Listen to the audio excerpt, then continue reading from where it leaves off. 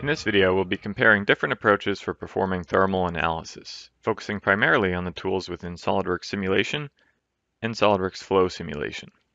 Thermal analysis in general allows us to define heat sources and other conditions to predict whether a device will overheat or how long it takes to warm up or cool down. SOLIDWORKS Simulation is a finite element analysis, or FEA package. And the SOLIDWORKS Simulation Professional license includes the capability for thermal analysis. Let's take a look at this. Here I have a SOLIDWORKS assembly of an electronics board with a couple different chips and a mounted heatsink. I have my SOLIDWORKS Simulation add-in loaded, and I have a thermal study already created here. Heat sources are defined on the various heat-generating components, and we have the appropriate solid material properties defined to each body. This heat will automatically conduct through any initially touching faces, but once it reaches the exterior faces of the heatsink or the board, there's nowhere for that heat to go by default. This is why we've specified a convection coefficient here on the external faces. And a convection coefficient is a value that could be used in a thermal hand calculation to represent how much heat gets dissipated to the surrounding fluid, the air in this case. So we need to look up this value from literature or measure it from an experimental result, and it has a very wide possible range that will directly affect our results. So it's a potential source of a significant amount of error. Once we have it set up though, we can create the mesh and run the analysis to take a look at our results. Here you can see a 3D plot of surface temperature over all our components. SOLIDWORKS Flow Simulation is a Computational Fluid Dynamics, or CFD tool, built right into SOLIDWORKS. And although it has dedicated add-on modules specifically for electronics cooling and the HVAC industries, in this video we'll be looking at just the base functionality of flow simulation, which still includes thermal analysis and is sufficient for analyzing many problems, electronics cooling or otherwise. One of the most clear ways to illustrate the differences between the two tools would be to look at a passively cooled device in alternate orientations. In SOLIDWORKS Simulation, we'd expect nearly identical thermal results in both of these orientations, because any orientation effects would need to be represented by modifying the convection coefficient that we input to this software. SOLIDWORKS Flow Simulation, on the other hand, would automatically incorporate the effects of rotating our passively cooled component.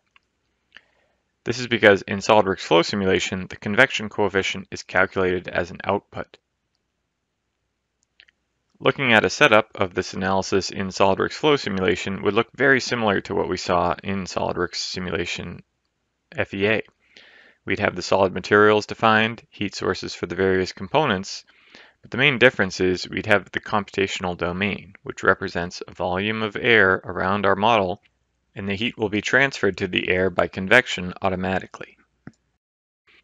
SOLIDWORKS Flow Simulation can also handle much more complex geometries, such as the rack mount server we see here, which has hundreds of individual components.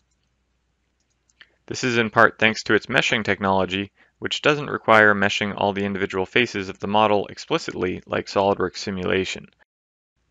This problem features forced convection, represented by a series of internal fans.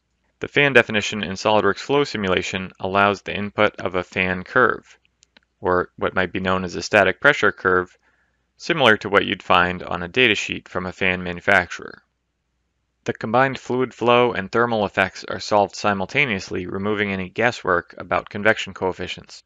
It also captures other effects that would be lost in the thermal FEA-based approach, such as the air heating up as it passes the first heatsink, generating higher temperatures in the second one.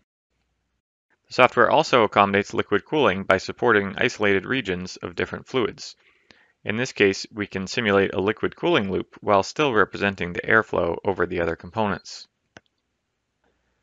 Looking back at things, we'd recommend SOLIDWORKS Simulation Professional for simple problems that are dominated by conduction or radiative heat transfer. Remember that in this tool, analyzing things like changing the device orientation or mounting a fan to it would need to be accomplished exclusively through modification of the convection coefficient. SOLIDWORKS Flow Simulation, on the other hand, incorporates all these effects automatically. Since this behavior is crucial to predicting accurate results for so many thermal problems, it's really our default recommendation for a general-purpose thermal analysis tool. Another product to quickly discuss is SIMULIA CST Studio, which is a suite of standalone tools that could be helpful for anyone on the electrical engineering or ECAD side. CST is known for its capability to solve radio frequency and electromagnetic problems, but it also has a capable thermal solver with its own embedded CFD. It allows simulating problems where the thermal and electrical behavior are closely related, thanks to bidirectional coupling between the thermal and electromagnetic analysis.